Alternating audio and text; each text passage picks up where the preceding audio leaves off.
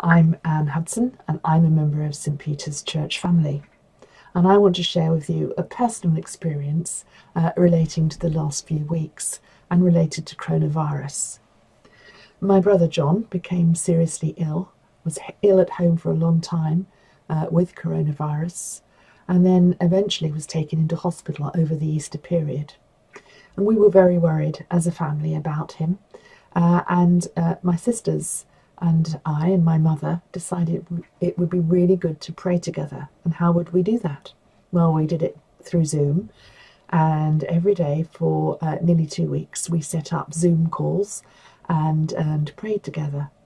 And my mother joined by phone, and I was able to phone her and just give her the code, and she could phone in to the Zoom call. So we were together, and for about 20 minutes each day we would pray for my brother. And during that time, the Lord gave me a really encouraging verse from Psalm 118, verse 16 and 17, and I'll read it for you. The Lord's right hand is lifted high. The Lord's right hand has done mighty things. I will not die, but live, and I will proclaim what the Lord has done. And I was really taken with that verse and felt that was speaking, the Lord was speaking into the situation with that verse. And incidentally, my mother said, well, I read that verse as well. I was thinking about that in relation to John. And he has recovered, he is living, he's back home and getting stronger all the time. So we just praise God for that recovery. But just really, it was just so great to come in a focused way with my family and pray for my brother. The other thing I want to share is not so much personal, but something relating to connections. And one of the things I do is work as a trustee of the London City Mission, and the strapline for London City Mission is taking Jesus to the least reached of London.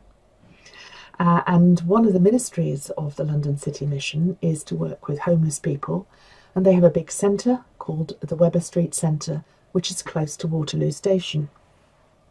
And I was at a board meeting this week, by Zoom of course, and I learned about how LCM are adapting their work at Weber Street, not able to have guests in the centre, but every morning delivering a hot breakfast at tables outside the centre. So guests come and take a hot roll, they take sandwich, they take toiletries and fruit and a bar, so that they've got food for later in the day. And to start with, there weren't too many people coming because of the provision that was coming through local authorities, the provision of hotel accommodation. But of course that didn't necessarily come with food, and so the numbers have risen. And a good number of the guests are actually in accommodation at the Travel Lodge, also in the Waterloo area, and so they're quite close by. But the connection with the Travel Lodge is this. Graham and I are members of the Aldershot and Farnborough branch of the Gideons, and within the Gideon organisation, from time to time, we have what are called scripture focus events, and particularly in London, when the needs are so great and there aren't enough people in the Gideon branches to take scriptures to all the hotels, all the bed and breakfasts, all the different places where scriptures can be placed and found.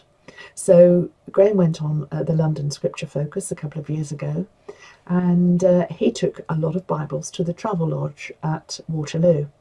And when I was just sharing this board meeting experience, he said, oh, I took a load of Bibles to that Travel Lodge.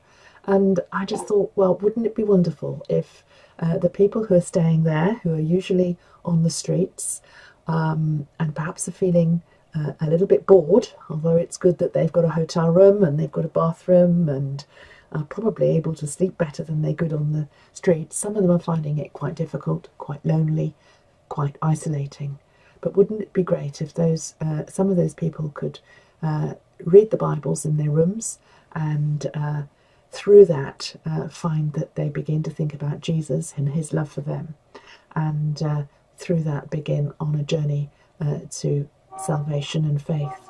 So just asking you to join me in praying about the homeless people around Waterloo, the Travelodge, and the Gideon Bibles which are there at the moment.